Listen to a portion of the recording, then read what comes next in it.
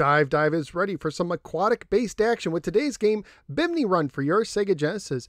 And if you stare at the artwork long enough, you will hear the Miami Vice theme song in your head. Do you hear it? Let's go ahead and take Bimini Run. Let's pop it in my Sega Genesis and see how it holds up today. Let's go to the game.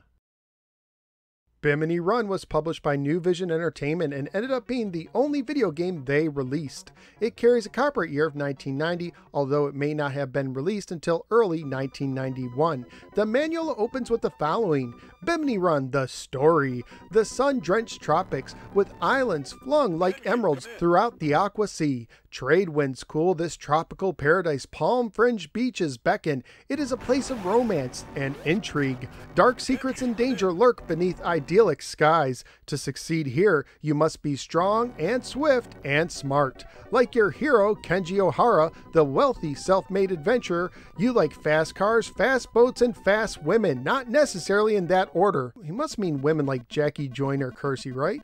You get your kicks from excitement, and that's just what you get. Dr. Orca, dreaded international master of destruction, has kidnapped your twin sister and closest confidant, Kim.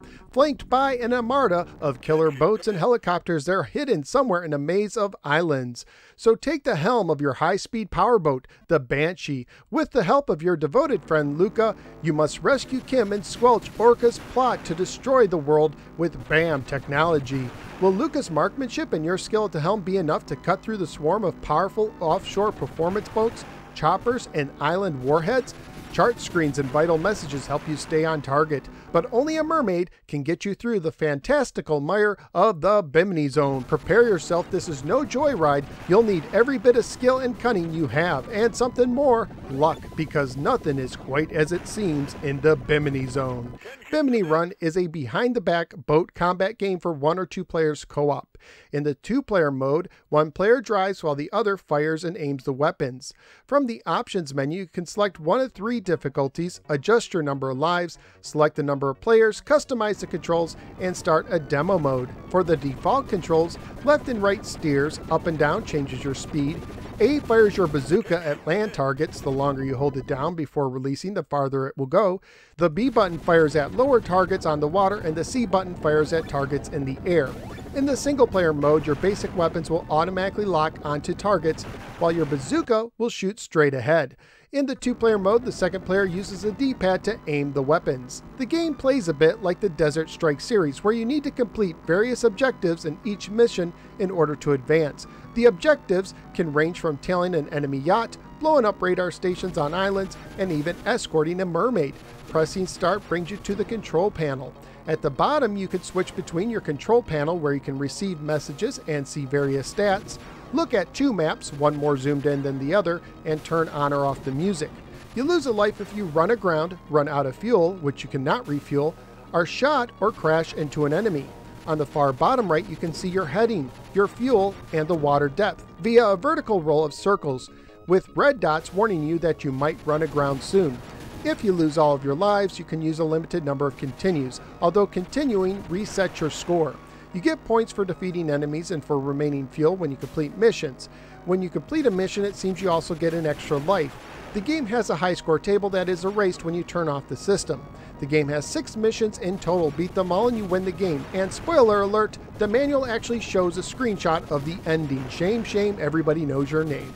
Graphically speaking, this is a decent looking game with some especially nice shark fins and weather changes. However, there is a problem with the targets you need to blow up on islands, especially the towers. They often pop up at the last second, not giving you a lot of time to aim before running aground. The music and sounds are okay. I especially like the sound of the helicopters, but you get a lot of messages, and whenever you get a message, the game says, "Kenji, come in." This digitized voice sample is fine, but the problem is that you hear it so much you'll wish you can turn it off, which you cannot. Even if you turn off the music, it's still there. Family-friendly wise, the game would most likely get an E for everyone rating if released today. Currently at pricecharting.com, the game has a value of $11 loose, $25 complete, and $52 new. So what did I think of Bimini Run? It's definitely not perfect. It can be frustrating to hit island targets thanks to the pop-up. Sometimes enemy fire seems to hit you out of nowhere, and the Kenji come in voice just doesn't stop. But with that being said, I actually had fun with the game. It was fun driving around a boat blasting enemies. I like that in a two-player game you actually have to work together, and I thought the challenge was fitting, especially considering you can adjust the difficulty and number of lives. It's no must-buy title, but I found it to be a refreshing change of pace, and I could easily play this one again in the future. So where am I going to rank Bimini Run? This one's going to my top 15. I do like Pitfall more at 13, but I'm willing to put this over the recently reviewed Slime World at 14. So out of the 35 games I've now ranked for the Sega Genesis, Bimini Run is blowing up helicopters and sharks at the 14th position. Bimini Run isn't perfect and may not be for everyone, but it does offer a unique experience for your Sega Genesis that you might want to try out. But that's just my opinion. What do you think? Let me know in the comments below. Also, please like, share, and subscribe. Follow me both on the Facebook and the Twitter. Check out some of my many other videos and sign up at patreon.com/NoSwearGamer, just like Greg H did, to support the show and gain access to exclusive perks. Thank you for giving me a little part of your day, and I look forward to seeing you next time on the next episode of the No Swear Gamer. Take care, and remember, Kenji, come in. Kenji, come in.